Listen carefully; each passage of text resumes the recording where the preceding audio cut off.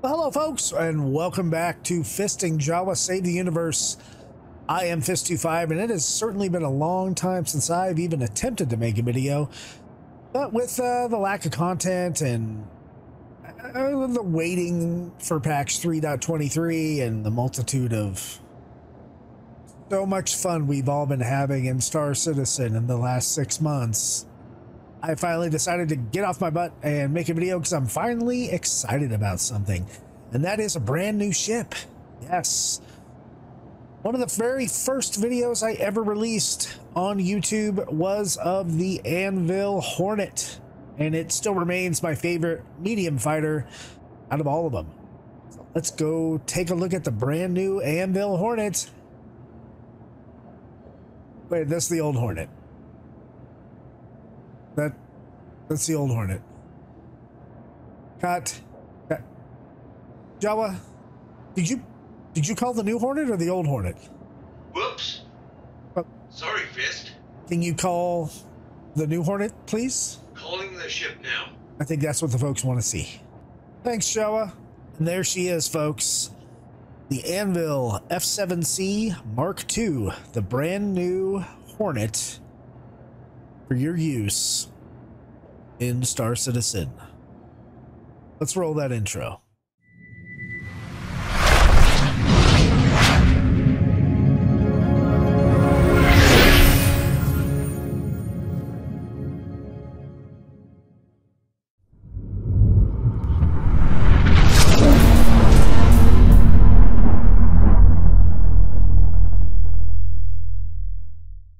All right, thanks for sticking with us through the intro. I kind of want to do a preliminary ship review on this new Anvil Hornet Mark II. The lore behind it is it's the newest of the Hornet line released by Anvil Aerospace, and this is really just a first look. I'm testing it out. I just want to fly it a little bit, kind of show you guys some of the capabilities of it. I've already done some modifications and upgrades to it because I was flying it last night in the new event, which we will talk about in a little bit, of how to upgrade this F7C to Mark II to possibly an F7A Mark II if you do all the events. I believe it's called Overdrive. Anyway, that being said, it is definitely a different look from the stock Hornet, the Mark I, I should say, instead of a stock Hornet. It has kind of a new look in it, and I really like it. It's a little more angular. I actually like this paint scheme of the blue and the white.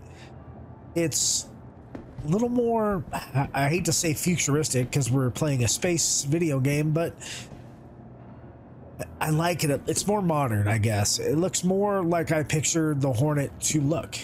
And it's going to look even better when we're flying this thing around. I do have a size 3 nose gun up here. You can fit the standard Hornet chin turret up here that fits, I believe, 2 size 2s.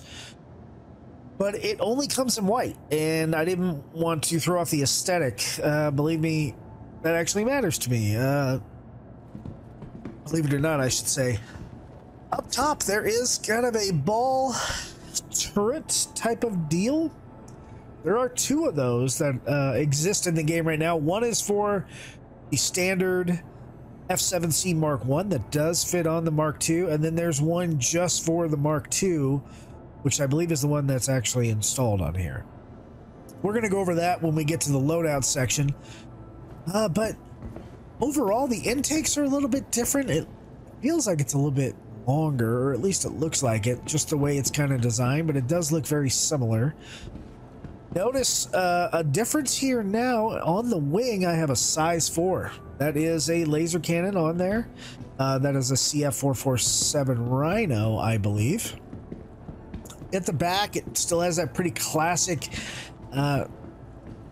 like wishbone type of tail fin going on, and with the classic big giant F-16 like single engine Hornet engine with some variable exhaust nozzle. You know, hopefully you can vector that thrust. I don't know. I don't really think the game does that right now because we have maneuvering thrusters like right here. It does have some stabilators going on, and overall, it's just the look looks like it's a flyer, right? Tricycle landing gear configuration. And again, another size 4 gun on the starboard side. It's a symmetrical ship.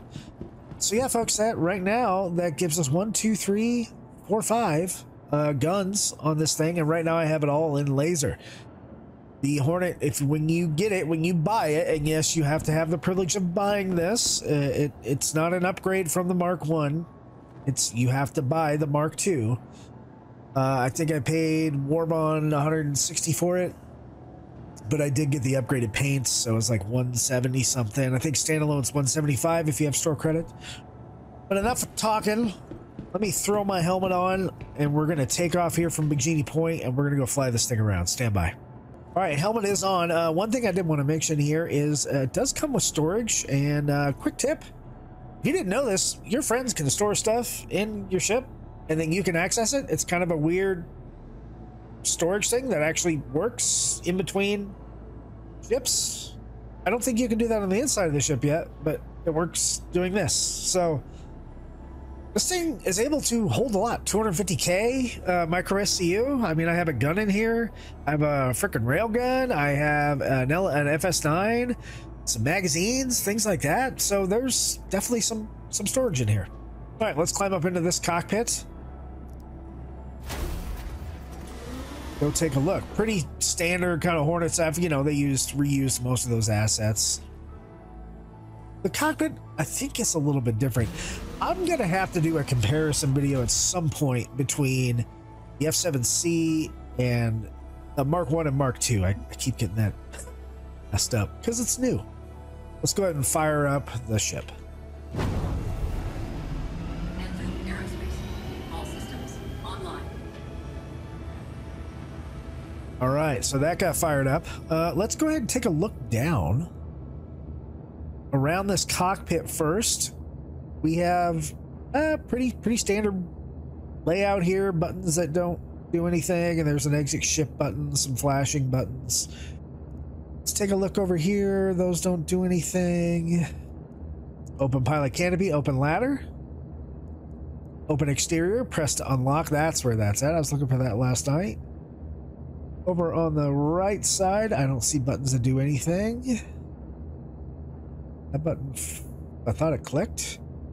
Engine on, engine off on the right panel over here. We do have an eject over here. And we have another button, power off button. So the rest are pretty benign. We do have 2 multi-function displays, and that's it for multi-function displays. Of course, you do have your HUD up here as well. So let me come out of the ship for kind of an external view. Again, the ship does look a bit different from the Mark 1.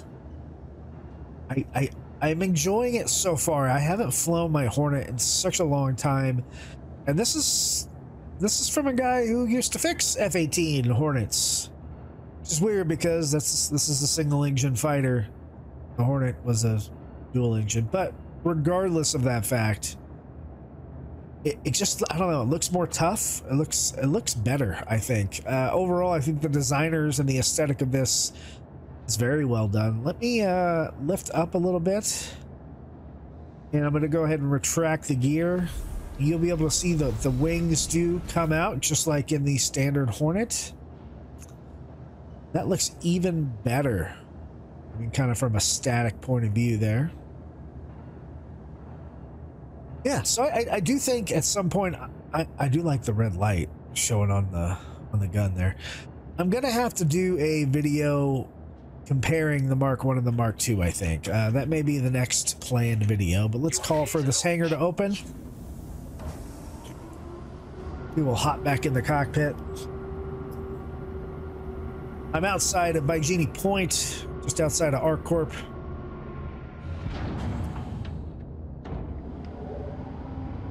Waiting for these hangar doors to open. I'm going to go ahead and engage full throttle here. We'll do a burner shot. Hopefully won't die. And go. So full afterburner launch. Got a Genie Point. Afterburner's still going. Oh, I'm blacking out.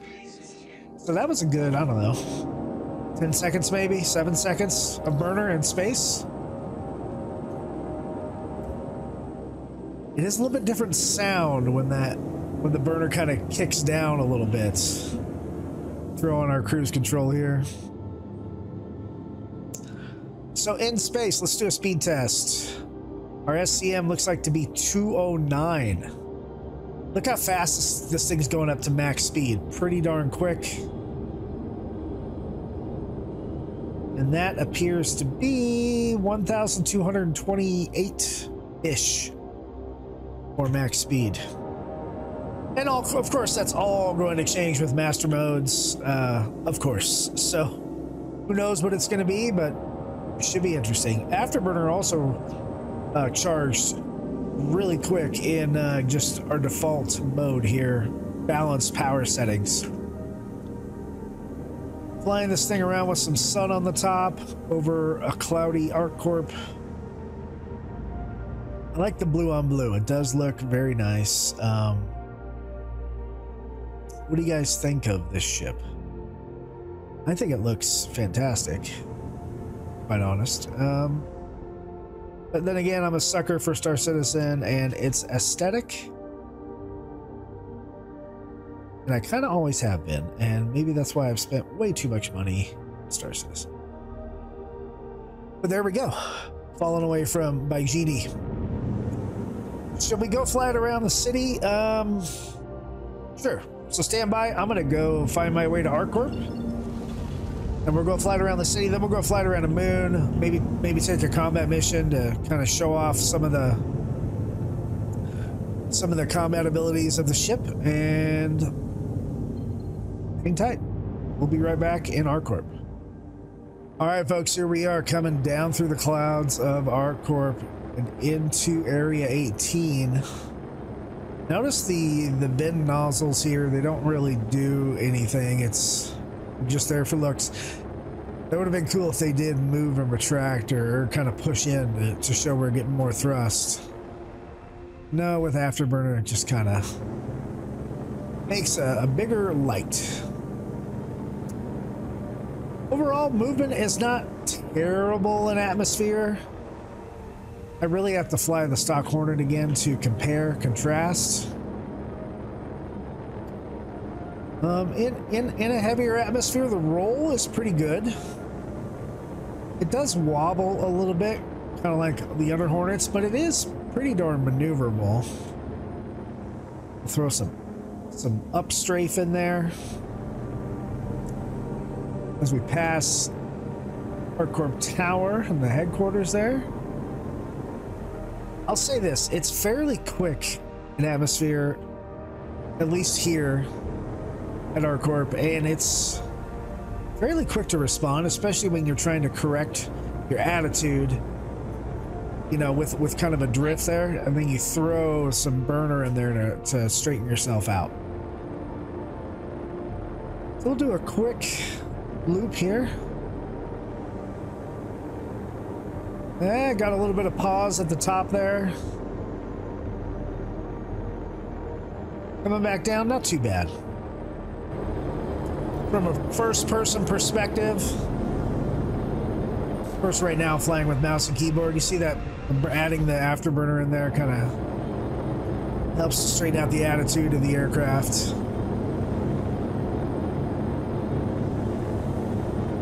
Not too shabby. We'll go for a roll. Pretty good. Really, how it handles in combat is the real test. So speaking of that, let's go ahead and head up into space. We will go find a moon. And I want to fly it around in a lower gravity, because that's where your missions are going to be, realistically. And we'll see how it handles there. Notice, it does keep climbing its speed, even though I'm going straight up out of ArcCorp's atmosphere. So the speed element, at least right now, is pretty darn good. We keep gaining speed as we're going directly perpendicular to gravity's pull. And throwing a little boost in there, we get some significant speed gains. Able to get out of atmosphere really quickly, so I'm already out and able to quantum. Let's find a moon and I'll be right back with you. Okay folks, so here we are in a moon. We're at Lyria, and I'm gonna throttle up to full speed and get up to zero here so I don't crash into anything. Hopefully, we will see. And it looks like, I mean, our speed just keeps on going up here in the moon, so the engine performance is really good, well over 1,000 in our speed. Now we do have cruise control on. I'm gonna, oh god, that dipped really low. Quick 180 with burner, and I mean, I'd probably be blacked out. Burner's gone. Yeah, I'm probably blacked. Yeah, maybe. Okay, now I have authority again. Lost my roll authority there for a second. Interesting. Probably gonna throttle back a little bit here. Just go a little bit above SCM. You see, I am redding out right here. Don't love that. That happens way too often in the game. Just pull an insane amount of G's. Apparently I don't have any after, even though I should have afterburner. That was very odd. So I'm hitting burner right now and it's not lighting up. So that's, even though I'm probably going fast. Another spin here. Full engine power. Let's kind of go between these mountains. So it flies really well. Again, I've always loved the way the Hornet has flown in this game. That's why I own a bunch of them. The only one I don't own is the tracker. Coming around. So I think this is mostly, it feels like an interceptor craft because it is quick. You know, like the F-14 was not necessarily the best air-to-air fighter or attack aircraft. It was kind of a plane designed around a missile, that being the Phoenix. See, I've lost my control authority again. Now I got it back. So it's probably because I was blacked out. But the F-14 was really, really ridiculously ludicrous speed fast, and that was its main benefit. Was it's an interceptor. There we go. Now we got the afterburner. Anyway, this ship does fly really well in a moon atmosphere, especially with here at Lyria. And from the cockpit, you see I have 5 guns there going. They don't have a ton of ammo here in a balanced power scenario. They only have 18 shots for the size. Well, the size 4s have 18, the size 3 has 18, which doesn't make any sense, and the size 2s have 22. And they go pretty darn quick, but there's 5 of them, so that's quite a lot of firepower. If we bump up to what I normally dogfight at, somewhere around 50% laser, I'm still at 18 on the size 4s. I gain 1 on the size 2s and 1 on the size 3s. Not really worth it. They should recharge faster. And yeah, they're recharging faster. If we bump up full weapons, now we're at 21 on the size 4s, 26 on the size 2s, and 22 on the size 3. Of course, concentrated power, pretty good, and they recharge extremely fast. One thing I do want to try in this is to throw some size 4 A4DB, I think it's called, the Gatling, the Crusader Gatling on there, and see how it handles with that, because that would add some significant laser power to this, plus some ballistic Gatling, so kind of best of both worlds. And that one actually has enough ammo to make it useful. Let's do one more maneuver here. We'll come up, we'll just do a loop. Split asset. Come back down, kind of blacking out there. Pulled quite a few G's. Afterburner helps. Okay, there we go. Let's go find a combat mission, see what it handles with this, and then we'll probably wrap up the video for this first look. Thanks for hanging with us so far. All right, folks, so here we are. We're back. We have a mission, and it's just an LRT. It was about the only thing that was available tonight. That wasn't like a type of a bunker mission. As you can see, we're here at a different moon. We're here at Jawa, and we are still able to maintain speed here. Keep in mind, this is not a stealth ship. A lot of IR, EM, and cross-section here for this ship. So, let's go ahead and load up our missiles. We do have size 1 marksmans. We're gonna go ahead and fire those. If you're wondering how I'm doing MVG, take a look at my reshade videos. Shields hit. Oh, shields were hit. Of course they were, because countermeasures don't work the way they used to. Kind of just want to take out our neutralized target here. Not super concerned about his friends. The weapons go really quick here. Not a ton of battery.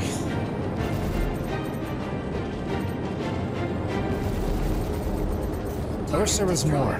But he's down anyway. Let's mop up his buddies. Got something for you. I'm gonna increase my lasers a little bit.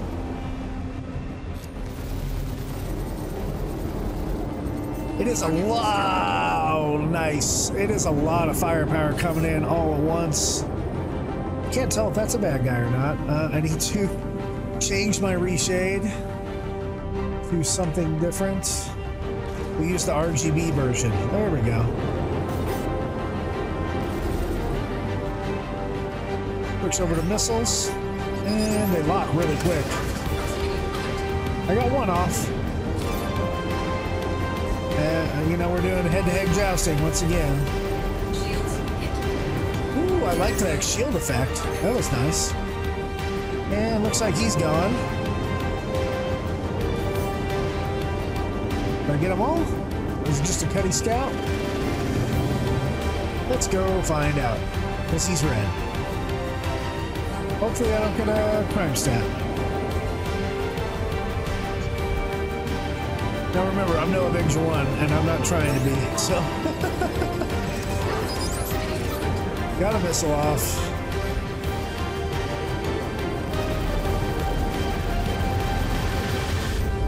Boom, there goes his buddy. This is still another advanced night vision RGB mode, folks. Like I said, if you're interested in these RGB or these reshade modes, because this is the normal mode, please hit up my reshade videos. So there we go, mission complete. Burrito I eat. Stay tuned, we're gonna do the loadout section next, and then we will land and wrap up the video. Stay tuned for that. Okay, folks, as you can see, we are back here. I took a little break in between shooting that video. I wanted to go over some loadout stuff and some quick comparison charts here between the Anvil F7C Hornet Mark 1, which is in red, and the F7C Hornet Mark 2, which is in blue. And this is off of SC Ships Performances Viewer. Kind of a mouthful to say. But I did want to show you some differences between the two. I don't actually own an F7C Hornet. I have one as a loaner for my raft, I believe, and maybe a different ship, but you only get one loaner. I own the Ghost, the Super Hornet Heartseeker. Breaker. Yeah. I don't own the Tracker. I have a loaner for the regular Super Hornet as well. So with that being said, we can look at speed. The SCM speed of the Mark 1 is 182 meters a second, and for the Mark 2 it is 210 meters a second. And we saw that. I think I got 209 in the video. That should matter going forward, especially with master modes. As I said, the ship felt faster when I was flying it, and it definitely is faster. That 30 SCM kind of makes a difference especially when you're doing maneuvering and things like that. The top speeds are exactly the same though, because hey, it's the same engine. Maybe it's just more aerodynamic. I don't know. As far as propulsion, looks like the F7's, the Mark 1 with afterburner is a 27 rating, 15 with the engine, and the Mark 2 is an 11 with a 19.8 rating. In forward thrust, actually the Mark 1 beats the Mark 2 in every category except SCM speed. So yeah, maybe it is aerodynamics, even though that's not a thing in Star Citizen. We don't have that type of model. Regardless of that, it looks like the rotation speed, they are exactly the same between both ships. The resistances and stealth modifiers are the same. The shields are the same. Same type of component layout.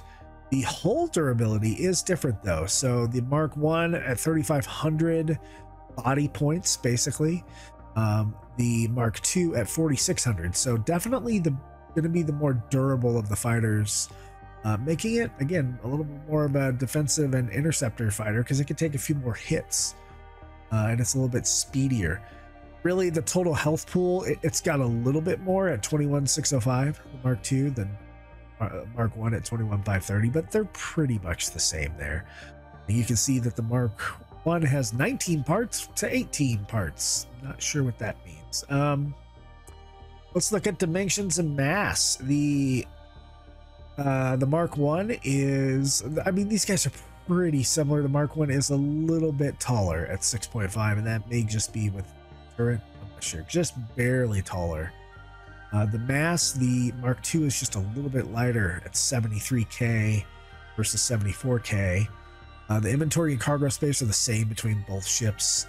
Radar emissions, as we can see, the Mark II a little more emission heavy. Overall has a bigger cross section. Not sure how, because they're relatively the same dimensions, but it's got a bigger cross section. It's definitely got a bigger IR signature, active and idle EM. Although neither of these ships are stealth, right? So if this stuff matters to you and you want to try to put stealth components, okay, but you're still not going to be that stealthy. It's got a pretty high cross section no matter what it is. The Mark II does have a bigger hydrogen fuel tank at 160,000 pounds, I guess, versus the Mark 1 at 120,000. It has a little bit more quantum fuel, but negligible enough to not really matter. And it looks like the fuel flow per minute is much higher in the Mark II, except for the maneuvering thrusters, which is higher in the Mark 1. Estimated flight time, because it doesn't burn fuel as fast, the Mark 1 is going to fly around longer without needing hydrogen. The operating cost of the Mark II is significantly higher, especially in hydrogen per hour and fuel refuels. Pilot weapons capacitor, higher value results in more ammunition. Results in more ammunition in laser and distortion weapons. These are exact same across the board there, and we have the rest of the stats are the same across the board. There's kind of a summary chart here with the blue being the Mark II, the red being the Mark 1. Looks like the Mark II right here, it only kind of edges out in SCM. Everything else is pretty much the same except the Mark 1. It's got better thrusters here as far as its stats go. So interesting. And here's the metrics. Here's the looks between the two vehicles. You can see that the Mark 1 much bulkier. You see the engine sticking out further. It's got a little bit of a different wingspan there where the weapons are located. The backside here with the engine and the tail fin are pretty identical, but the Mark II a little bit slicker, a little bit less bulky, a little bit more aerodynamic. The engines are tucked in closer to the fuselage. So pretty interesting there. I really like this metrics chart. Now let's pop over to Urkel.games. This is the standard Hornet right here, and I just wanted to show with the Mark 1, you do have some options here, right? Like you can put the ball turret on and things like that. This is the ball turret for this spacecraft, the C4 160F. I think you can mount some size 2s to, or you can put a gimbal on it and put some size 4 on there, kind of like a Super Hornet would have.